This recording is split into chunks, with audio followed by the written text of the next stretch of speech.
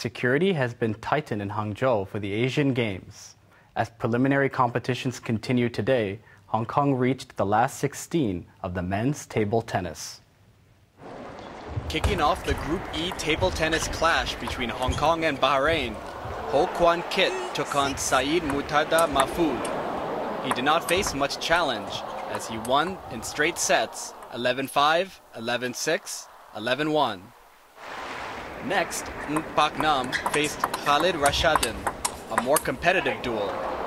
After winning the first game in a 12-minute battle, Ng went on to win the match 3-1. There was no stage fright for Yu Kwan To in his Asian Games debut, as he made quick work of Salman Abu Hamda in straight sets. With the 3-0 victory over Bahrain, Hong Kong have won all 3 of their group matches and now head into the final 16. Hong Kong Chief Executive John Lee, who has been giving SAR athletes a morale boost, visited the Zhejiang Exhibition Hall. As the games get underway, fans from Hong Kong were part of the bustle that streamed into stadiums.